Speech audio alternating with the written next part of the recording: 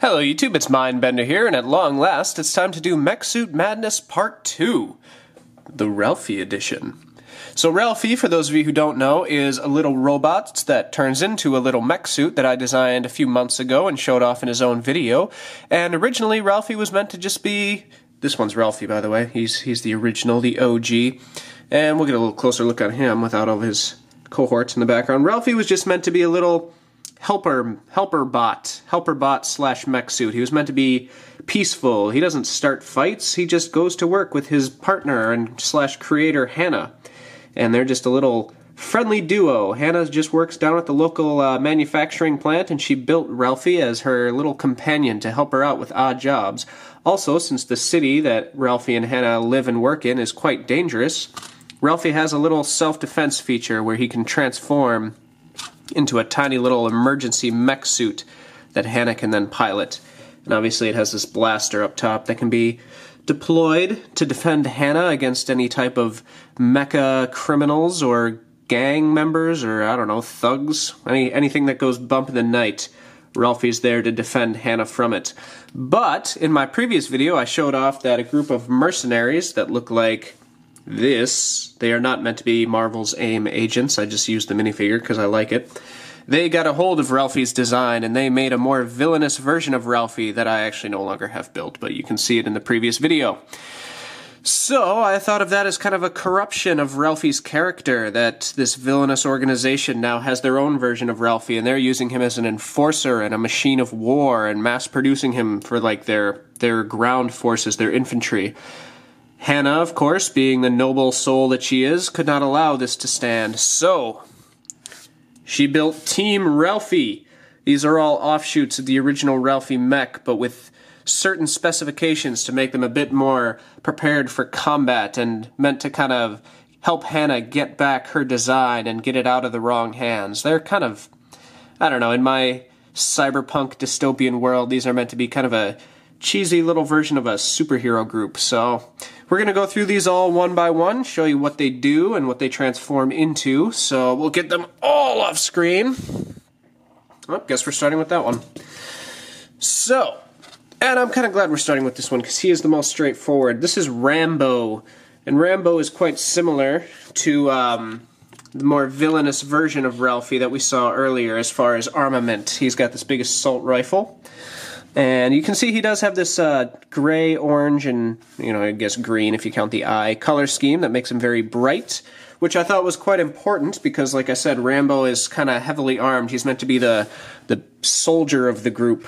So I wanted him to have a very friendly color scheme to get across the fact that despite his weapons, he is a good guy. Rambo is piloted by Peter. All of these Ralphie offshoots have their own designated pilot because Hannah had friends and got them in to help her out on her quest. So this is Peter, and Rambo folds down, and unlike Ralphie, Rambo folds out, you can't even see it, a teeny tiny little missile rack for teeny tiny little missile rack things. And obviously Peter just hops right in there. He's got his little blast shield helmet and looks like he's wearing some armor. You can see Peter is very much geared up for combat. He's ready to go. You can see his face. He's happy to be here.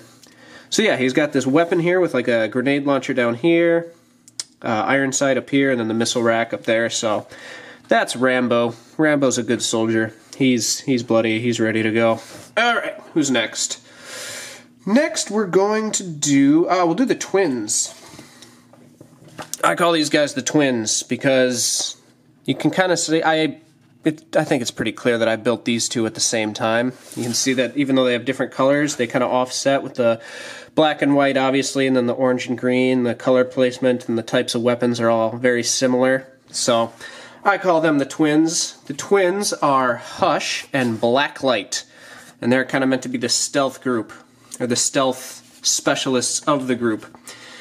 Blacklight and Hush are piloted by Katrina and Roger. I guess they could be brother and sister, but I haven't really thought about if these two have any type of relationship. But sure, let's say brother and sister, just for consistency's sake. So these are twins and these are twins. That's canon now. I've said it. We're going to look at Blacklight first because he shows up better on camera. Blacklight is the ninja of the group, as evidenced by his glowing green cyberpunk sword, which I quite like. And then Roger, I imagine, is quite a serious guy. You can see he's very stoic. He's on board, he's a good guy, but he's definitely the most no-nonsense of the group, and he's got his little blast shield, very similar to the one Peter wore. I debated giving them different helmets, but I figured, you know what? These guys aren't all about gimmicks. I am, but they're not, so they can have the same helmet. That's not a big deal. Now, Blacklight is kind of special among the group in that he doesn't gain any weaponry when he turns into a mech suit. He literally is only armed with his sword, and that's enough for Blacklight. So when he opens up into a mech, I just used one of these modified tiles here to add like a roll bar, basically, so Roger is protected a little bit more so when he's in his mech suit mode from above, and I guess from the front. I mean, all of these guys are pretty cartoonishly exposed. It's like a G.I. Joe style mech, if G.I. Joe had mechs, I don't know. But yeah, that's Blacklight, and I think Blacklight is definitely one of my favorites. He just looks solid. I like his green blade. I like what he's about. So now we'll look at his twin, Hush. And Hush is kind of meant to be a partner to Blacklight. While Blacklight is actually going in and doing the stealth work, Hush is making sure that he is not detected. Hush has these little knives for hands, which I quite like. I debated not doing this, you know, practicality-wise. It doesn't really make sense to not have hands, but whatever, none of this makes sense. We're just having fun. So when Katrina takes control of Hush, and also you can kind of see on Katrina's face, she's a bit more upbeat than Roger seems to be. She seems to have a bit more of a bubbly personality, which I appreciate. That's good offset. So when Hush turns into a mech suit, what he deploys is meant to be a radar array. So this works for both detecting enemy positions and enemy mech suits and any stuff like that, but also for like jamming, you know, counterintelligence. This jams enemy scanners and makes sure that Blacklight is not detected when on his missions. So Hush is kind of meant to be more of a support role. It does have the weapons for self-defense, but I do imagine this one seeing the least amount of combat amongst the team. But that's the twins, and I really, really like posing them together, and I'm very happy to have a little team within this team, so we'll move on from them. Up next, we're going to take a look at Zap. Zap is the tech of the group. Very, very few colors on this one, but you see he's got the electric blue kind of coursing through him, and he's meant to be kind of electricity-based. Here's his pilot, Zeke. And you can see Zeke is also clearly a very tech-savvy guy. He's got his special heads-up display. He's got his special visor here, which I imagine is giving him a heads-up display. You can see he's got his armor that he's wearing. He's very, very geared up and protected. This is probably insulated so he doesn't end up electrocuting himself. And these little blasters on Zap are meant to be little energy cannons. They can either fire out stun bolts, or I don't like to think of this team as being super lethal, even though Rambo has all his stuff. But I guess these could be ramped up to kill if they needed to. Obviously not their goal, but possible. And when Zap turns into a mech suit, he deploys this big, extra-large energy cannon up top. So this is one of the other more heavily armed mechs, although I imagine all of his cannons can be non-lethal. So I like to think that a blast from this would be powerful enough to either short out a mech suit completely or at least temporarily disable it and give it some technical difficulties.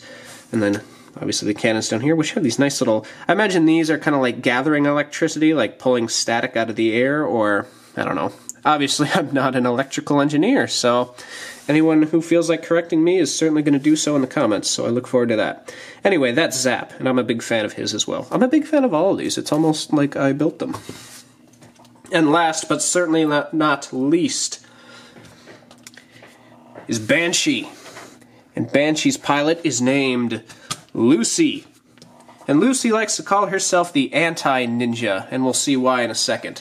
Well, for starters, very, very bright colors. You can see Lucy and Banshee both are very, very brightly colored. And that is why they call themselves the anti-ninjas. There's nothing stealth about them. When Banshee turns into a mech suit, he deploys this.